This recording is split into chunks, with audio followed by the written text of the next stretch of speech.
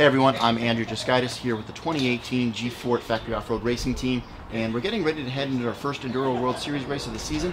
I wanted to spend 1 minute talking more about the actual bike itself and the actual setup of the bike, of Josh Carlson's bike. I'm doing that with Colin Bailey, the mechanic behind the bike. Hey Colin, I know you just freshly built up Josh's bike. Take me through some of the smaller details that you go through painstakingly to make sure that this bike is World Cup ready. Okay, yeah, some of the small details that I pay attention to with this particular build is cable routing.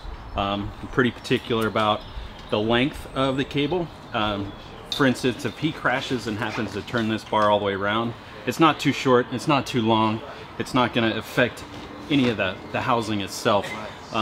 We are running an electronic drivetrain this year, so moving down here I've added some additional coverage to the electronic wire itself for protection along back here at the rear derailleur where it might get snagged on a rock or a branch itself. So it's very important that the bike can last all weekend, and being an enduro, you know, you're penalized for any sort of swapping of equipment, so the bike has to be completely dialed, and so you can finish the race and is not penalized at all. Yeah, for sure. So you mentioned electronic shifting. That's quite a departure from what everyone was racing on last year. So you've got two major new sponsors. You've got suspension sponsor and drivetrain sponsor. What's been challenging? What's been interesting with coming into this, this new year?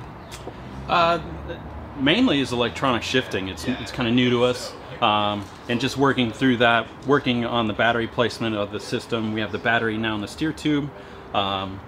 And working with the guys at DVO, developing, some this is their new suspension, just working through that and some special tuning with those guys.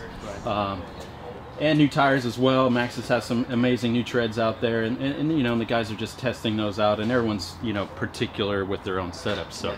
Yeah.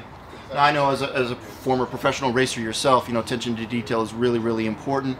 If you wanted to give, myself, because I'm heading down for my first Enduro race, what's one thing that the average guy should really check on their bicycle before they head out for a stage race? What's the most important thing, if you could pick one thing?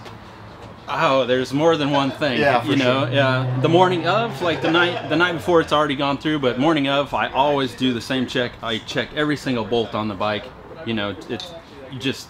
That's very important. Yeah. You don't want to go out there and have something loose. Once again, check all the zip ties along your cable routing. Check your tire pressure, your suspension pressure, and go through the shifting and just make sure everything is dialed. It's not going to fall apart. Yeah. You feel safe and confident on your machine. Yeah.